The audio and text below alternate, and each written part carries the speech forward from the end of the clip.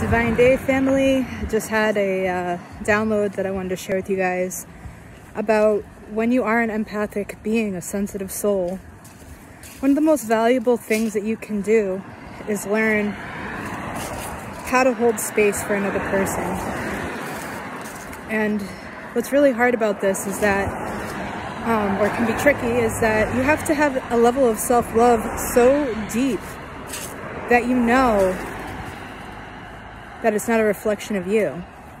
And being able to hold that space of love while the other works through the situation and be able to show up for them in love. It's very difficult.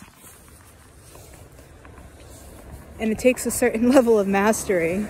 Sorry, I lost my headphone. It takes a certain level of mastery to accomplish this, because you have to be able to embody love on such a deep level that when you are triggered, you recognize the trigger, and then you're able to align back to love in that moment and show up for that other being in the most beautiful way that can help them to see their shadow and grow and evolve.